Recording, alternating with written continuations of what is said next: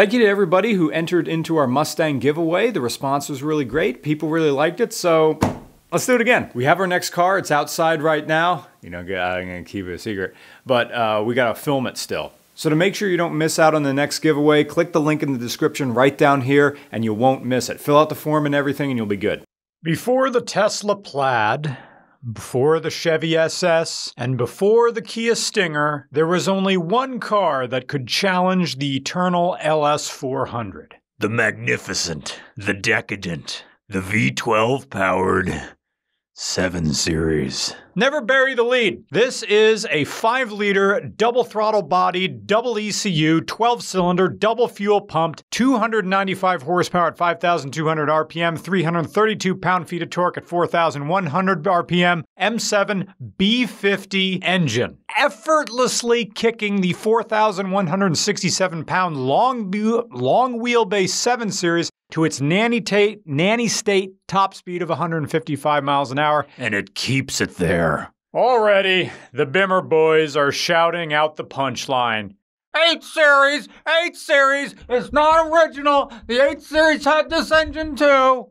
Same engine in both cars. Same top speed. Same power. Different transmissions, but both 4-speed autos. Here's the difference. A V12 7 Series is for a rich person with responsibilities. An 8 Series is for a rich chode who takes zinc because he read on bodybuilding.com that it makes your cum thicker. He's got a triple beam scale and he's weighing his bust in Life water bottles. An 8 Series is for someone who pairs Cristal with Uncrustables. A 750 long wheelbase is for James Stillwell, unconcerned but ready for anything. As good as the M7 B50 is, the focus of the BMW 750iL is not the engine, it's the windows. Yes, they're thicker than an iPhone 4 in an OtterBox. Thick like that Jim Bro's bust when the zinc finally works. An inconsolable crotch spawn could be throwing themselves on the ground, spilling Fruit Loops and coloring books everywhere, and you wouldn't hear them. Pure isolation. This car is quiet. Money? Money is so nice. Shattering bass from a Nissan Frontier on Route 100 could be assaulting the air. But in here, in a 7 Series from the 90s, all you would notice would be a distant rumble. In-car entertainment didn't exist in 1993. Here's a tape deck if you wish, but a 750iL offered you the absence of sensory input.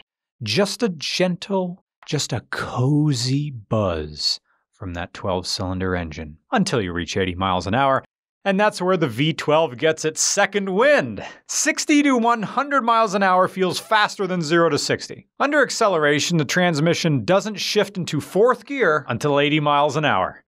Very long gears. And unlike other BMWs I've driven, and just like other BMWs I've driven, like the 5 Series with the tiny engine, this BMW doesn't care. The M7 B50 doesn't sound like it cares what RPM it's turning. Oh, we're turning 4,000 or 5,000 RPM? Okay, then that's what we're doing.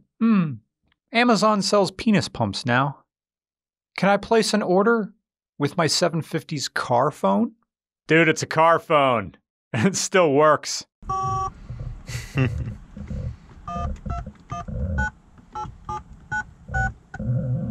Comes out of the speakers. Yep.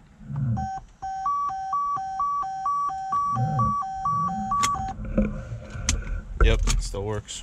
The BMW 750iL exists in eternal opposition to the Mercedes-Benz S-Class, because both companies arguably made their subsequent luxury sedan offerings better through competition. In the 70s, you had the W116 carving up the road on a 6.9-liter M100 V8, which was going up against BMW's turbocharged 6-cylinder in the E23. In the 1980s, The W126 brought an Autobahn-ready 5.6-liter V8 to take on BMW's E32, which introduced the V12 to the fleet. Mercedes-Benz was the leader in its class for a time, but BMW was coming for that ass like back taxes because you can't spell luxurious without IRS. BMW gave us its first V12 engine, and while it may not be the long, continuous nut of a Toyota Century, this is as close as you're going to get into the United States without paying an import tax the size of Alaska. This engine displaces 4.9 liters, but some people just round up to 5, which is at least consistent with measuring from the balls.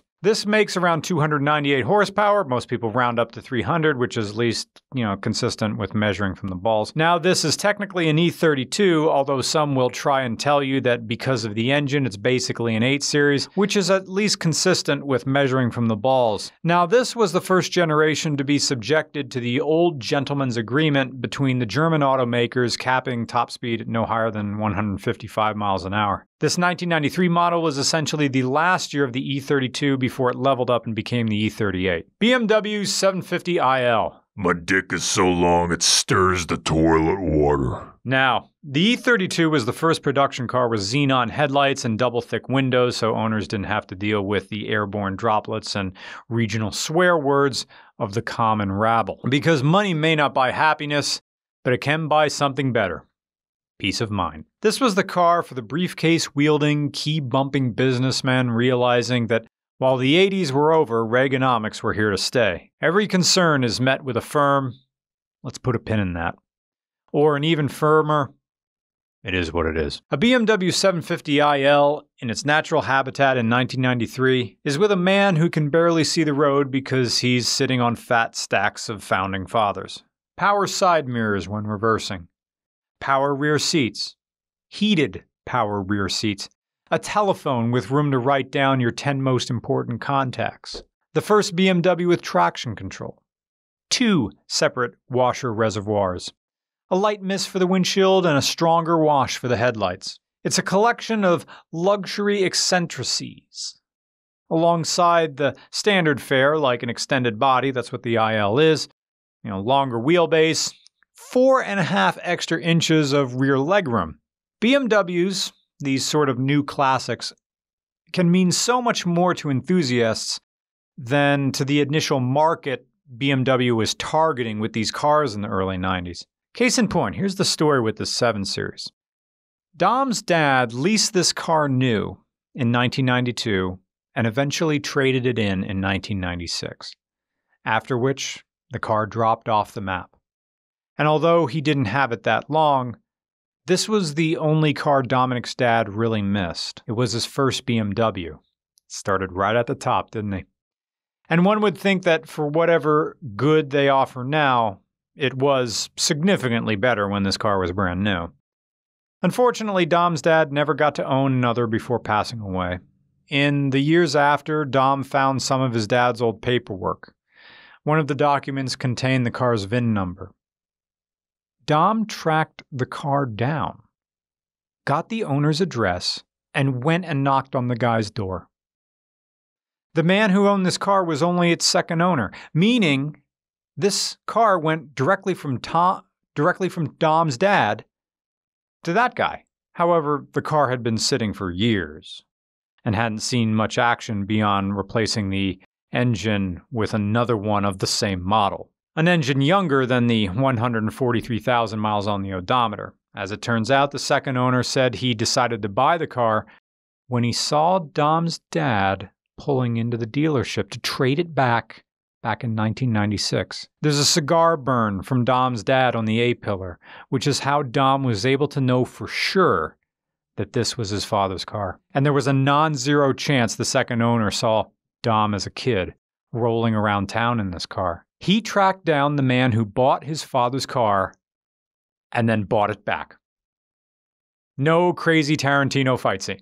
Initially, the man was unsure of how much he'd be willing to sell the car for, so Dom took his time to raise money playing his guitar and playing in his band, and finally got the guy to part with this car for $2,500 and 3 cartons of Newports.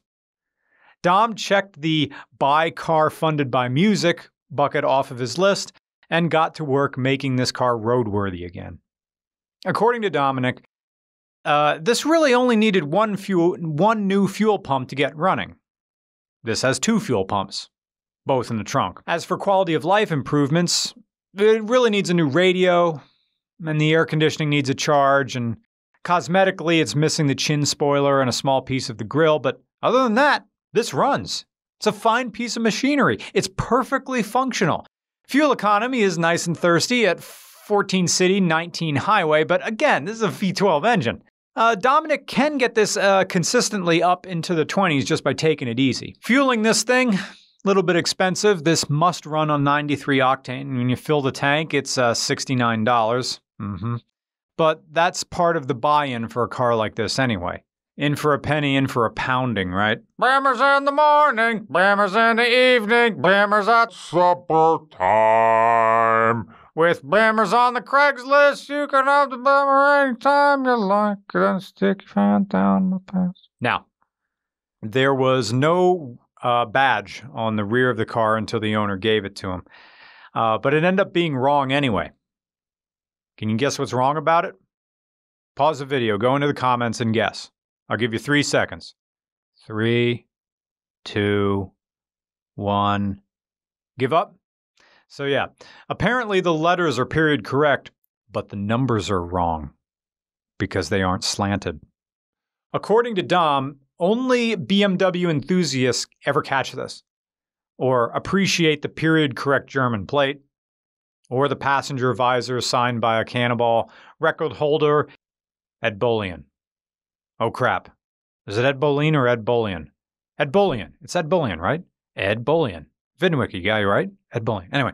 And maybe you have to be an enthusiast to want to invest this much into pre-OBD2 tech, where a malfunction means you're doing your best Doogie Howser diagnosis to try and guess where the problem originated. But really, it's functioning form. It's an easy car for anyone to appreciate, with the right mindset.